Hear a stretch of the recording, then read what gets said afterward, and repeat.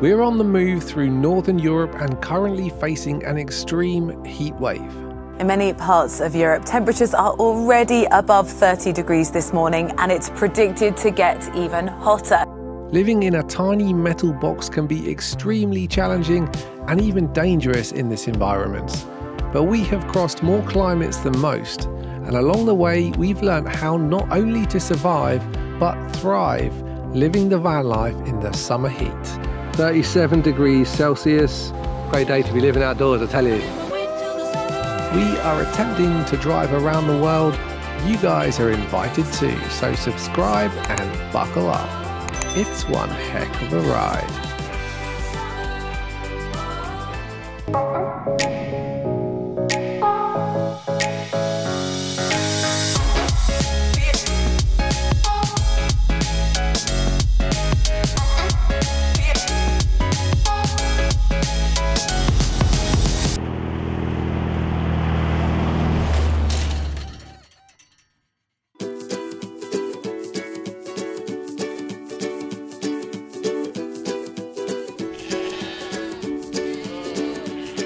The great yellow sun is reflecting in your deep blue eyes. The day has begun. You spin around, you spin around. We knew today was going to be an extremely hot day, so when we came into this car park to park for the night, we looked at the compass to see which side was east and where the sun would be rising, and so we parked initially over here, which would have been in full view of the sun. The sun is rising early because it's summer, and we would have got really hot, and it would have been the thing that woke us up, the heat in the van. We were able to get a bit more shade, and we were able to have an extra hour in bed in the morning whilst it was still comfortable. I mean, we were still awake, but we weren't forced out of the van, having to open all of the windows and everything like that. So, what's the temperature in here? It's still 26 degrees. What time is it now? 9 o'clock. Yeah, we would have been up at about 7:30 if we'd have been parked in the sun. Yeah. Top tip for lazy van life people who like lie-ins on the weekend. Of course, avoiding the sun is a great strategy, but obviously there will be times when we have to park directly in the sun.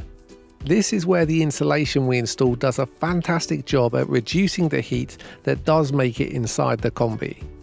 I did a lot of testing whilst building our tiny studio, and I won't bore you with the details, but basically radiant barrier insulation needs an air gap between the outside of the van and the foil. When it's done correctly, it makes a massive improvement on the temperature inside the Kombi. But you know what makes even more difference? Paint. You wouldn't believe how much cooler the white parts of our van are compared to the blue. It's astonishing, and something to keep in mind. Out of everything that we're going to be talking about in this video, the most important thing to keep the van cool is to block out the sun from the windows. Really, it's made such a huge difference in keeping cool in the van. We've been using these for since we started. We made these specifically to fit our windows. It's made of like just insulation material. So we keep the foil on the outside to help block out the sun. And on the inside it's just a nicer colour, so it's not so intense inside. It makes an amazing difference. Like when we have the windows covers down, you can really feel the heat coming in through all the windows that are around the Kombi. So we've put magnets around the outside, so it's just really easy to use. It just kind of clips on the inside and it stays on really well. Ben's mum did an amazing job and took weeks making these. Like, she did an incredible job, so thanks to Norma for making these for us. They've been working like a treat.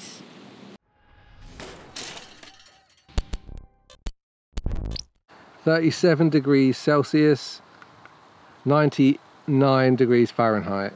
It's a flipping hot day in anyone's books. Great day to be living outdoors, I tell you.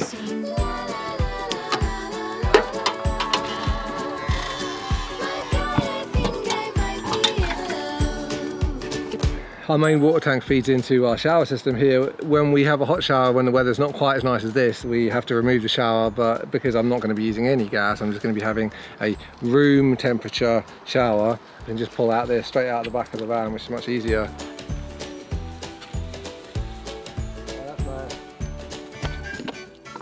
So on the Kombi we have limited space, but we have a 37-litre water tank down there, which is basically just for showers and dishes and stuff. We use a lot more water in the summer, so we have these collapsible water bags. They're really strong. This one holds about 10 litres, and that means that we can extend our water capacity if we want to stay longer off-grid somewhere. We can carry about 60 litres extra water for really hot days like this. We have a whole system overview video about our water system for extended off-grid travel, so if you want to see that, I'll link it up there.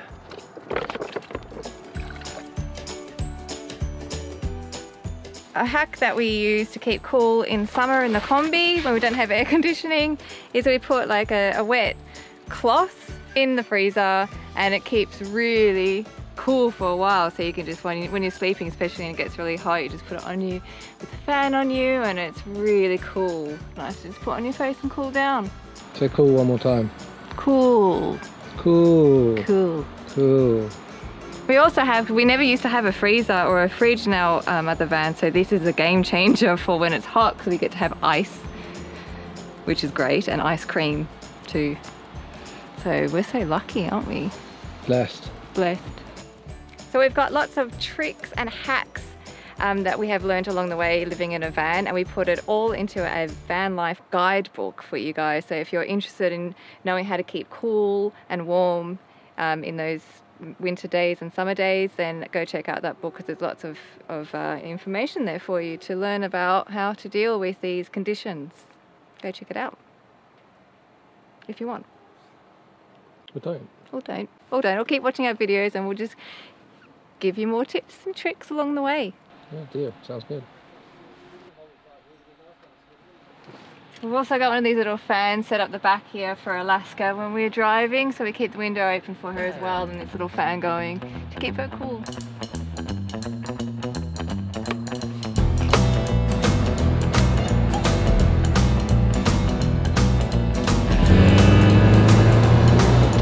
So nice.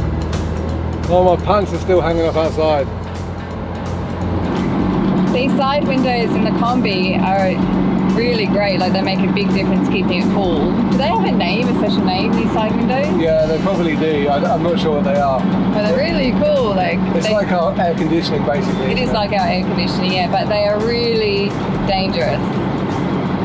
Because we had a bee just come straight through, like obviously the windows are shaped so the wind comes straight on you, but then we collect all the bugs along the way, and a bee came straight in the window and stung me on the finger. Yeah, I know. Leah's been so paranoid about bees and wasps, and then one actually stung her straight away, like landed and stung her. Yeah, I don't know if we can get that. Anyways, dangerous air conditioning. So the heating and cooling in the Kombi is rather limited. We have two knobs, and it just opens a flap in the front, lets air in, and that's about as efficient as the cooling in the Kombi gets. And of course, when we stop moving, it gets really hot really quick. Living without AC might seem horrible to some of you, but we've learned strategies to maximise cooling in the Kombi. We're in maximum cooling mode in the Kombi. We've got every single window open, the back door open, the fan up. Fan's not on, and the shade's out, the awning's out, but it has made a huge difference. It's nice to get this cross breeze. We haven't really had to go to this extreme of having all of the doors and everything open until this point. It's nice to test it out to see how cool and comfortable it is in here, because like all of the walls and everything are, you can tell that the insulation has worked really well, so it's definitely kept it down, the temperature down. It's good. So I think when we do get to hotter places, we'll be able to survive. When the day gets really hot, it's common sense to minimise the amount of time you spend sitting in the van. You can catch a breeze in the shade in a hammock, or learn from the Spanish and have a siesta until the day cools down and you feel a little bit more productive. In extreme situations, we find an excuse to run errands where there is AC, something like a supermarket.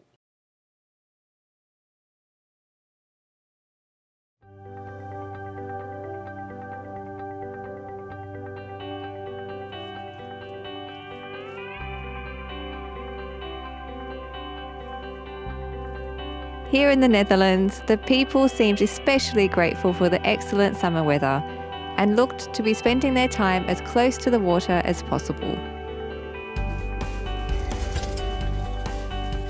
Okay, Leah is taking time out, so Alaska, you are navigating.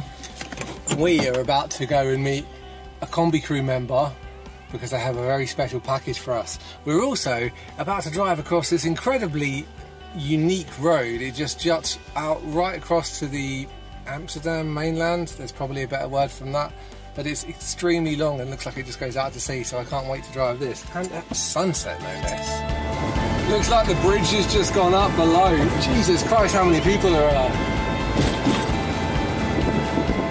That's where all the Dutch people are. The bridge has just gone up behind us, which means there's no traffic coming through. I was the last one to go across before they raised the bridge to allow the boats to come through. It's quite impressive watching them do that. We don't have one of those in Jersey, so it's quite cool. The Afsluitdijk isn't your typical motorway. The road extends for 32 kilometres or 20 miles and serves as a dam which protects inland Holland from flooding during storms, which is important because nearly 17% of the Netherlands is actually below sea level. With oceans for miles and nobody else on the road, this was an unforgettable drive.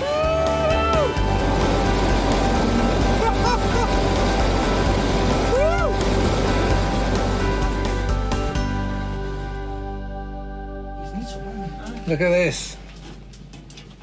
It's magnetic, right? Marcel's got something that we haven't even got. There's Marcel. Hi! We are in the North Netherlands with Marcel. And sorry, I didn't get your name. Karin? Karin? Hi. I had to get a drone sent somewhere, and Marcel has kindly allowed me to have that sent. So we are back airborne again.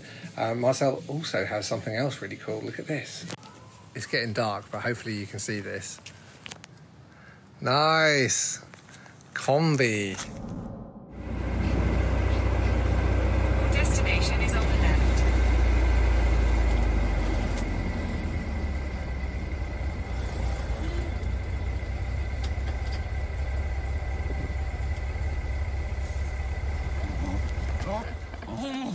One night, Alaska. One night. Come on, you big sook.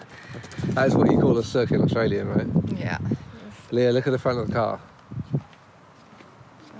Oh my God, what the hell happened? I know, I hit a storm. Holy moly, is that mosquitoes?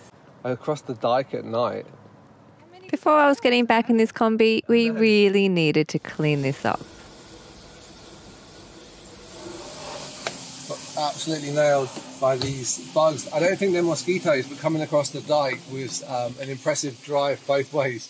Going there, the sunset was just phenomenal. Coming back at night time, the bugs were like nothing I've ever seen before in my entire life. It was absolutely insane. Even crazier than Alaska, would you believe? And Alaska was pretty bad. So time to get this cleaned up.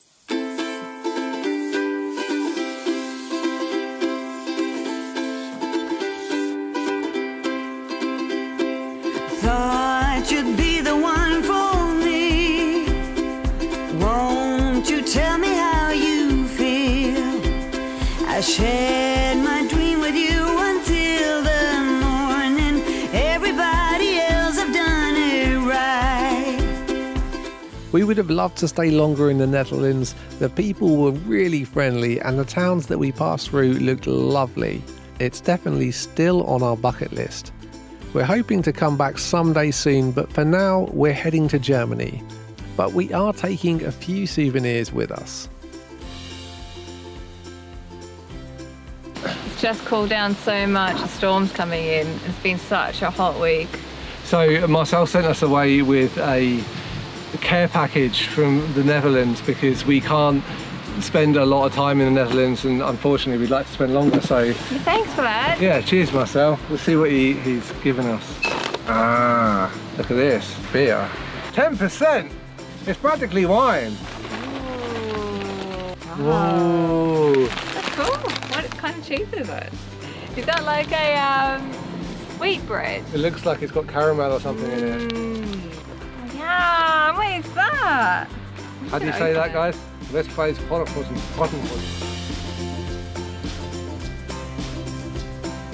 So one of the most important things about nighttime preparation to keep the sleeping area cool is airflow. It's the best thing you can do, and so we like to keep the air flowing in one side of the Kombi and out the other side. So we have these vents that basically jam at the top of the window, very easy to install.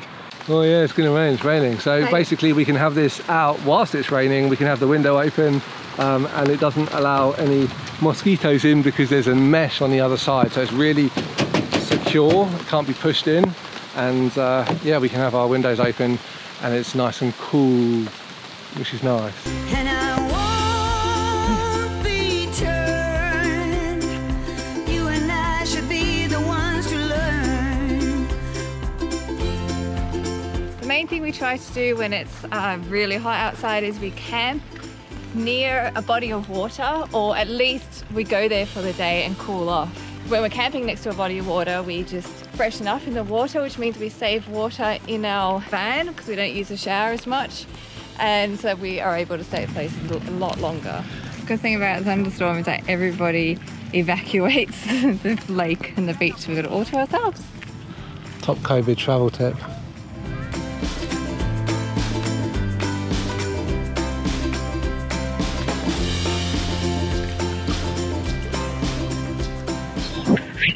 Today's bath is in a thunderstorm in a lake in Germany.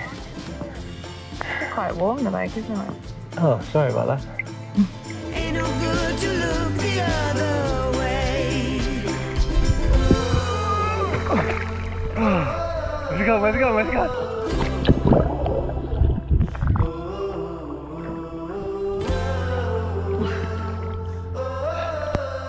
This will be alright by me.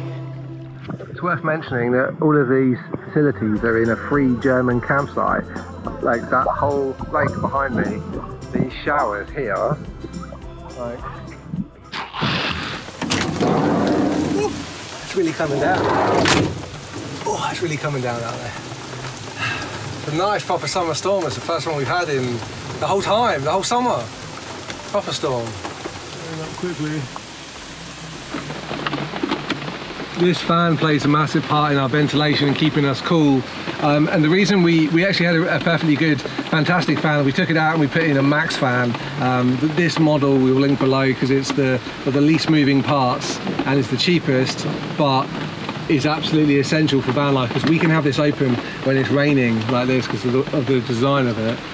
It's crucial for keeping the airflow going through the van, and it's also great for when we're cooking, and particularly on days like this when it's really hot. You often get a summer storm like we're having right now, and the ability to be able to suck all of the moisture out of here is really important to stop condensation and mold, which definitely happens.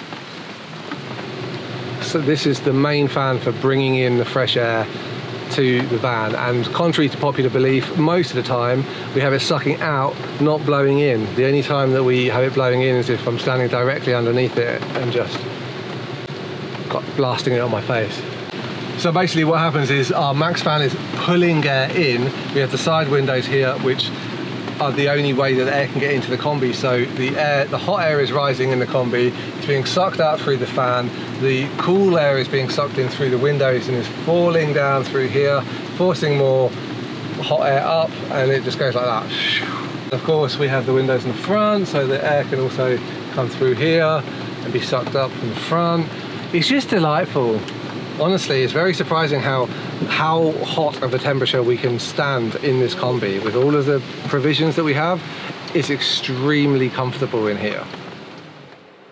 The fan on the roof is great for keeping out the main heat that accumulates in this van, but it doesn't really send air over your body, and that's the thing that makes the biggest difference when it's really hot. So we have these USB powered fans, they're low powered fans, so they don't have a big draw in the battery, and we can have them super close to us and they're not very noisy and they're safe and everything. So these are brilliant for van life because they run off of USB, and it's got 2 speeds, you can move it in any angle, and you can have it close to you at night time so that you can sleep well. It's absolutely a game changer for van life. I recommend you get one of these. It's handy to have those fans, especially when you're working. Like, we try not to work on days where it's really hot because computers just generate so much heat in the van. Leah, do you know how hot my computer is running at right now? 99 degrees Celsius, like literally 1 degree below boiling point. Wow. Yeah, it almost shut down. Yeah, our computers overheat all the time when it's too hot in here, so we try our best to maybe work in the afternoon when it's not so hot. And it doesn't always work, but the wind is a bit hectic. This is mental. First sign of autumn for us, so it's pretty awesome to be here in Germany.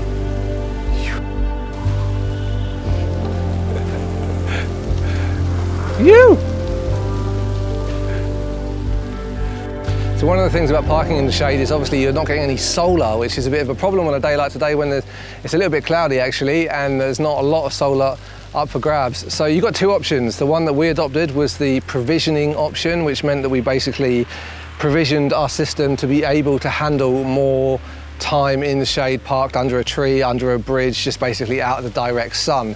So we calculated that in when we were basically planning the system. If you're building a system, we have a free calculator that comes with our guide to off-grid electrical systems. You can basically put in how long you want to spend out of direct sun without running out of your batteries, what your average load is for all of your appliances, and then you can figure out what kind of setup you need for your own off-grid electrical system. The other option, if you aren't going to provision a big system, is to have portable solar panels, which basically allow you to put the solar panels out to the side in a sunspot and allow you to charge whilst you're parked in the shade, which is really, really handy. The downside is obviously you have to set up the panels every time, and that's why we adopted the fixed panels, so that we could basically be charging all the time, even when we're parked at a shop. It also provides shade on a day like this, and believe me, having fixed panels on the roof makes a massive difference.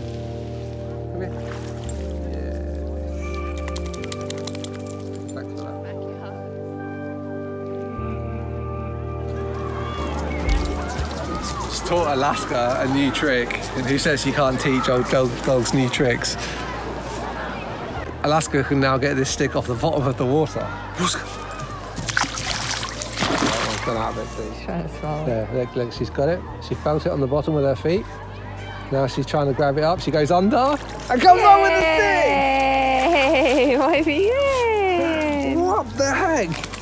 Who says you can't teach old dogs new tricks? That's my girl. We're continuing to push east on our attempt to drive around the world, and who knows what the road has in store for us. But that is a story for next time.